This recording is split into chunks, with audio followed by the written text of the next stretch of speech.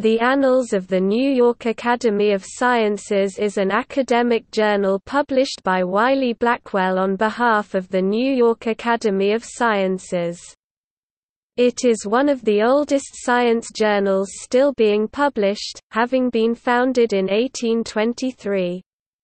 The editor-in-chief is Douglas Bratton. Each issue is of substantial length and explores a single topic with a multidisciplinary approach. A review published on Ulrich's Web states the scope is enormous and describes the journal as highly respected and the articles as penetrating.